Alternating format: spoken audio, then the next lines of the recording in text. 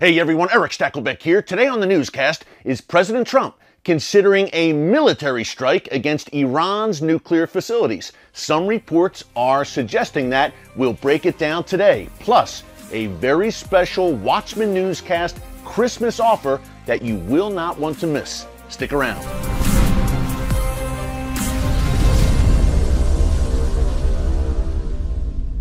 Hey folks, Erick Stakelbeck here. Welcome to the Watchman Newscast. As I come to you on Thursday, November 19th, the United States Secretary of State Mike Pompeo is on the ground in Israel, and so far it has been a very eventful trip. Number one, he paid a visit to one of our very favorite places in Israel, the City of David, ancient Jerusalem, where he was guided by our good friend Zev Orenstein, who you've seen many times here on the Watchman Newscast and, of course, on the Watchman TV show on TBN.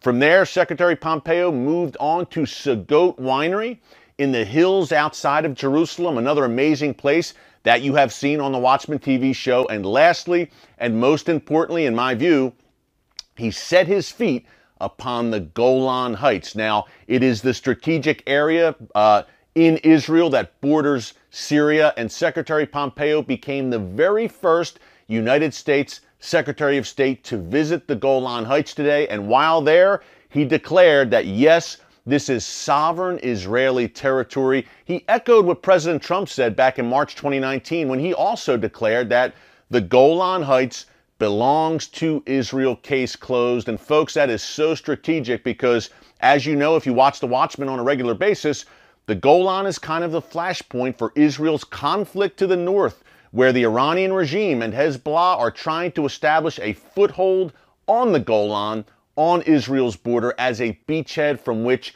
they can strike Israel. Israel says no way. As a matter of fact, just yesterday on a very special Watchman Newscast, check it out in our archives here on YouTube, we talked about Israel's airstrikes early Wednesday morning, November 18th, against Iranian and Syrian targets inside Syria, and it was all about the Golan Heights. The Iranian regime, their proxies planted bombs along that Israel-Syria border that were intended to murder and maim Israeli soldiers.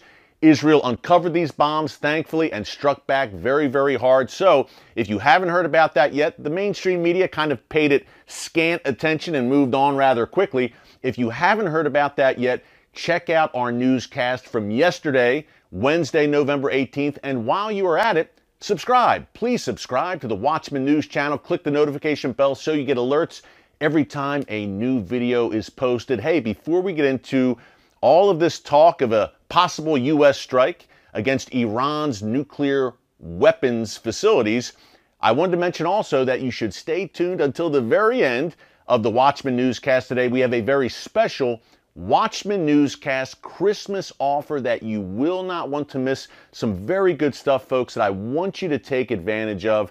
Very good. So stay tuned for that at the end. Okay, let's get into it. We have reports in the international media that President Trump recently met with his top advisors and cabinet members and discussed options for possibly striking Iran's nuclear facilities, in particular that Natanz facility. We just talked about it on a newscast last week. Again, check it out in our archives here on YouTube. Natanz is a major problem. It was severely damaged over the summertime in an act of sabotage. Some people are pointing the finger at Israel and saying Israel was behind it. Who knows? No one claimed responsibility. But Natanz was a place, and is a place, where the Iranian regime is enriching uranium at a rapid pace on their way to acquiring a nuclear bomb. So Natanz is apparently back online now in a major way after that shutdown over the summer due to that explosion there. Now, and this is the IAEA, the UN's of all people, their atomic energy watchdog, their nuclear watchdog, said last week that the Iranian regime is enriching uranium at 12 times the amount that is permitted under the Iran nuclear deal, which was signed back in the summer of 2015, and which, thankfully, President Trump pulled out of. So, obviously, the leader of the free world, the President of the United States, hears these reports from a very credible source, the IAEA, and says, wow, should we do something about this? The Iranian regime is in clear violation of the Iran nuclear deal. Now, even though the United States thankfully pulled out of that disastrous deal, Germany, France, Britain, Russia, and China remain in it, and they are desperately trying to salvage it, even though the Iranian regime has made clear they are not going to follow the letter of that deal. They've made clear, they've broken it time and time again. These reports about enriching 12 times the amount of uranium that is permitted under the nuclear deal are just the latest in a long line of reports, and it's no coincidence that we saw this series of explosions against Iran's nuclear facilities and missile facilities over the summertime, folks, because they are marching ahead. The Iranian regime's intent is to possess the world's deadliest weapons. They want the bomb. Hello, reality check for anyone who doubts or for anyone who thinks that it's just for peaceful purposes. I'm talking about the Iranian regime's nuclear programs. It's pretty clear what they want to do, and according to various nuclear watchdogs, Iran's breakout time towards the bomb, if they so choose, is pretty short. Perhaps just a few months for Iran to acquire the bomb. That's a big deal. But folks, every U.S. president has said that. Even Democrats have said all options are on the table when it comes to Iran's nuclear facilities. We will not let Iran acquire the bomb. Now, when some say it, I don't quite believe them, but when President Trump says it, based on his track record in confronting Iran, I believe what he says. I don't think on his watch he's going to allow the Iranian regime to acquire nuclear weapons. It's not going to happen. We look to the takeout of Qasem Soleimani earlier this year, the Iranian arch-terrorist. We look to the Trump administration severely sanctioning the Iranian regime, just announced today even more sanctions against Iran, including targeting Iran's supreme leader, Ayatollah Khamenei. Also, we can look to the Trump administration designating Iran's Revolutionary Guards Corps as a terrorist organization, especially designated terrorist organization, and rightly so, and just keeping the pressure on and supporting Israel in every way in its fight against Iran's attempts to wipe the Jewish state off the map, both directly and through its proxies like Hezbollah, Hamas, and Palestinian Islamic Jihad. Through it all, President Trump has stood strong against the Iranian regime. It's been refreshing for me to see, folks. The past 41 years, many times, Iran has gotten off scot-free as it's engaged in terror around the world, including against U.S. interests. Finally, we have a leader who is standing up to the Iranian regime and saying no more. So, I don't believe that President Trump would allow Iran to go nuclear. I think that's a non-starter. But I would find it very unlikely if President Trump leaves office in the next 2 months that a strike will happen in that period, unless there is really an imminent prospect of severe danger to the United States posed by Iran. Now, I said imminent, folks. Key word there. A nuclear Iran, okay, maybe it's not imminent, maybe not in the next 2 months, but say Iran a year or 2 years from now breaks out and acquires the bomb. Then it becomes very imminent. Listen, the Iranian regime doesn't want to acquire the bomb just for show. Folks, their radical ideology demands that they will use it. Number one, Israel, the little Satan in their view, is the prime target in their neighborhood. But number two, remember, Iran considers the United States as the great Satan and the ultimate prize in their radical worldview.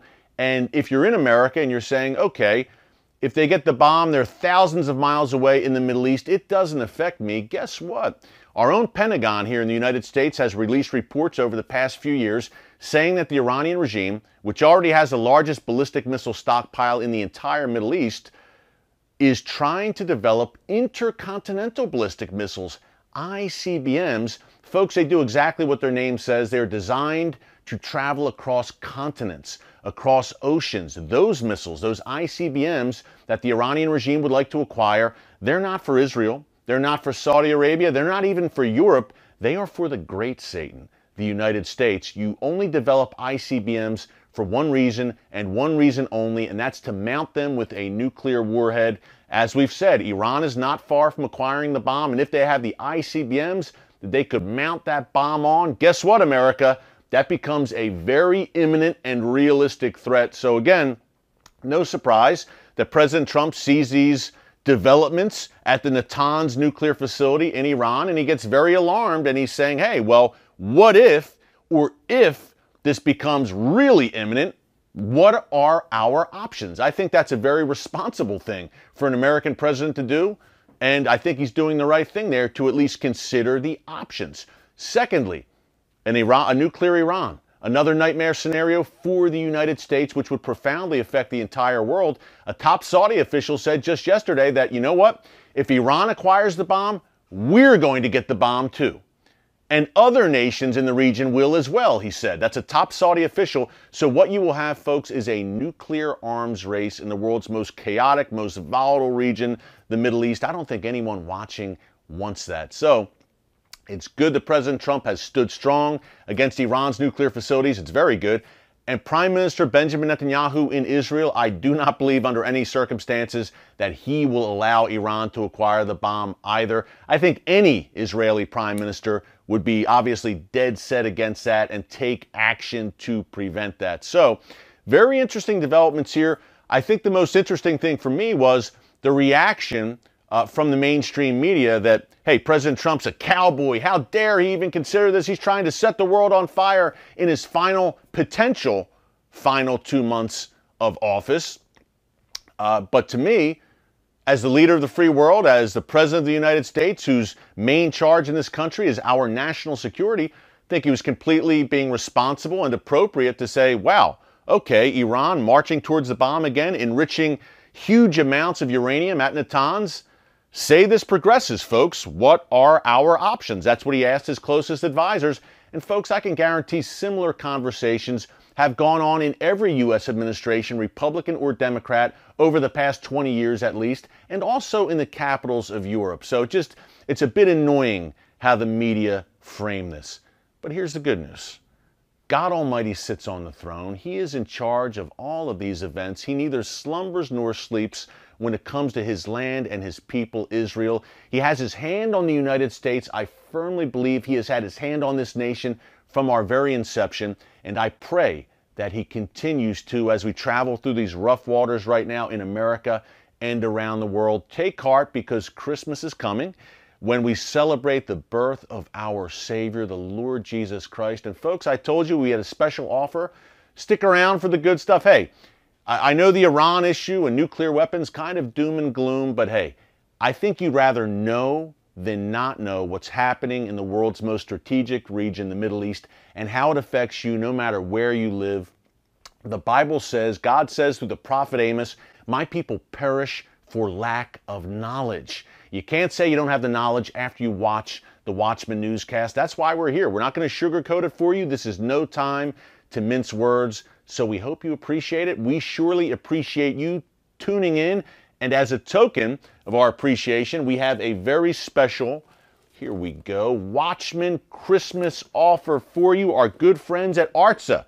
Remember, we had the ARTSA Nazareth box we offered in September and October exclusively right here on the Watchman Newscast. Well, this one's really exciting, folks. We'll do a Watchman unboxing today for the brand new ARTSA Bethlehem box just in time for Christmas. The Watchman discount, it was 15% for the Nazareth box. Guess what? Christmas gift, an 18% discount off all ARTSA boxes. As you can see, it's about the size of a shoebox, but man, it is chock full of goodies inside, straight from Israel, made by Israeli artisans and shop owners and small business owners, ARTSA products. So we are going to do an unboxing. This is kind of fun, right? We're talking about the heavy stuff with Iran, but we're ending on a more fun note because it is the Christmas season. It's upon us nearly. And in this ARTSA box, we have on top, very nice, kind of just a list, a sheet for each product, describing each product in the box, and also some background info on Bethlehem. This is really cool, really nice. You got some Hebrew there. You have the city of Christ's birth, the city of Bethlehem. These are products straight from Bethlehem. Again, folks, made by Israeli artisans and Israeli small business owners. I don't want to talk too much because I want to show you what's inside the box. Number one, we have some tastes from Israel. Ooh, that's a candle. We'll get to that in a minute. Now, this is kind of a hip product now. My daughter likes it, my 14-year-old. Almond butter. This is halva almond butter made in the Holy Land, made in Israel. Now, look, if you're watching right now, You may have never been to Israel. It could be your lifelong dream on your bucket list to go to the Holy Land, to go to Israel. But maybe you just haven't been there, or you went once, or you couldn't get back, or you're like me, you go all the time. You're blessed enough to go to God's land all the time. But because of COVID, I haven't been able to go in nearly a year back to Israel and get on the ground. This is as close as you will get to a taste, the sights, the smells of the Holy Land, these arza boxes. So here's almond butter made in Israel. And by the way, at the Watchman Newscast, we don't partner with an organization unless it's fulfilling that biblical mandate to bless Israel and the Jewish people. Genesis 12:3, I will bless those who bless you, I will curse those who curse you. When you're blessing Israeli businesses, small business owners, artisans in Israel, right now, especially during COVID, when the Israeli economy has taken a major hit, folks, you are fulfilling the biblical mandate to bless Israel. You're also blessing the body of Christ in Israel. We have some dark chocolate and peppermint, great for Christmas, obviously, the peppermint. Also some toffee, all made in Israel. A taste of the Holy Land, so cool. We also have a candle. Now this, my wife loves this, and my daughters actually. A candle made in Bethlehem. And it kind of makes me sad because I smelled it. My daughter and I did the unboxing before I came on camera with you. And it reminds me of Israel. It reminds me of the different places I go in Israel. It smells like Israel. It smells like Bethlehem, like Jerusalem. This is great. The Bethlehem candle. So we have the food. We have the really great food made in Israel. We also have this I love. Now this is a true, not a taste, but kind of a symbol of Bethlehem, I would say, especially the Christians in Bethlehem. These are hand-carved olive wood Christmas ornaments that come in the arza box. Really cool stuff. You see, oh, I'm sorry, it's upside down. You see the manger scene? We actually, our family have, the Stakelbeck family, we have a large manger hand-carved out of olive wood, Bethlehem olive wood, under our tree every Christmas. But you have these ornaments. These were hand-carved by Christians in Bethlehem. This is one of the big avenues of industry among the Arab Christian population in Bethlehem, these hand-carved olive wood carvings, especially at Christmas time. So just a real boost to the economy there at a time when they're really struggling. Also, man, this doesn't end. These arza boxes are incredible. Not only do they come in pristine condition, mint condition, not a mark on them, which I don't know how they do it. Nate and Itai, the entire team at Arza, thank you, as always. They do great stuff. It's great working with them. But these are like bottomless, these Arza boxes. I opened it with my daughter. I said, wow, there's more? So that's exciting. And it's a great deal, as you will learn in a second. An Israeli game, Tables That Talk. This is a game you can play with your family around the table at Christmas time. And we also have, I told you this doesn't end, postcards of Israel. 20 postcards of Israel made in Israel from the Photo House. It's an archive shop that has over 1 million images that document Israel's history. Tell me this isn't the perfect gift, these arza boxes, for family members of yours who love Israel and have never been to Israel, or have been once and are dying to get back. This is the perfect gift, especially if you've never been to the land, I have to say. This is getting you very close, and you're blessing Israel. It's a perfect storm in a good way. Okay, now these are my two favorites as we wrap up. Two more products. Coasters. You're having coffee, you're having tea with your family members at Christmas and at Hanukkah, by the way. This is perfectly fitting for Hanukkah as well, most of it at least. But I'm thinking Christmas. I celebrate Christmas, although I love my Jewish friends and the holiday of Hanukkah, and I love the Maccabees. These coasters and for your tea, for your coffee, are perfect. Look, with images from Israel, of Bethlehem, of Jerusalem. And again, handmade in Israel, handcrafted in Israel. Doesn't get much better than that, folks, if you love Israel. Lastly, my favorite. I don't want the box to fall. I have it on a stool there. Check this out. Handmade in Israel. This beautiful plate. It's a decorative plate with the city of Bethlehem on it. The city of Christ's birth. Wow. So that is your Arza box for November, December. Bethlehem. Now, I told you Arza is a seasonal, the boxes go out seasonally. Now, we had Nazareth in the fall and the summer. We have Bethlehem in the wintertime, at Christmas time, perfect timing, obviously, the place of Christ's birth, around Christmas. We'll have a box from Jerusalem in the spring, and I believe Galilee in the summer. So a lot of good stuff coming from Artza. It is a subscription service, so you subscribe and you get one of the Artza boxes every season straight from the Holy Land, from Israeli artisans, from Israeli small businesses and shops that are hand-making these products, and they're delivered to your doorstep by Artza, and it's a great deal. Go to artzabox.com. That's artzabox.com and use the discount code WATCHMAN18. 18% off your Artza box subscription. You can get the standard box or a premium box, which is, wow, the tops, but artzabox.com, and please, please use that discount code WATCHMAN18. Merry Christmas from the entire Watchman Newscast team, from the Artza Box team as well. Folks, great stuff. As you can see, a lot of